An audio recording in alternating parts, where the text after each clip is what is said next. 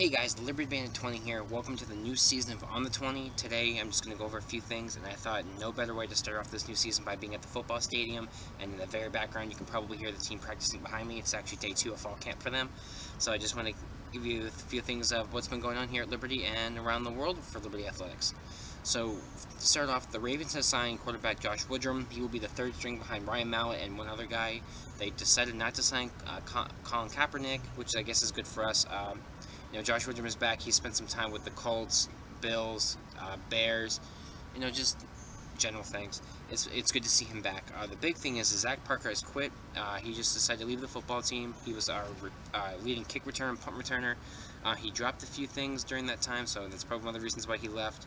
But the big thing is when Gil was asked why Zach Parker left, he said he quit and has moved on. That kind of shows that maybe Zach Parker really didn't really want to be here, and I guess it's just, his attitude with the team kind of crossed over. So that's kind of unfortunate. Also, like I said, fall campus started. Obviously, it's just day one. Coach Gill said that he wants everyone to stay healthy. They can't do things on Sundays anymore. I don't know the exact reason behind that, but it's football is here. I'm excited for it. Hopefully, we can do really well. Hopefully team spirit will be up because we're not going anywhere because of the FBS transition rule. But yeah, guys, thanks for being here today. I'm really glad I got to do this again. It's glad to be back here at the football stadium, Williams Stadium. Like I said, On the 20's back. Can't wait to do more episodes. This is Liberty Bandit 20, and every day is game day.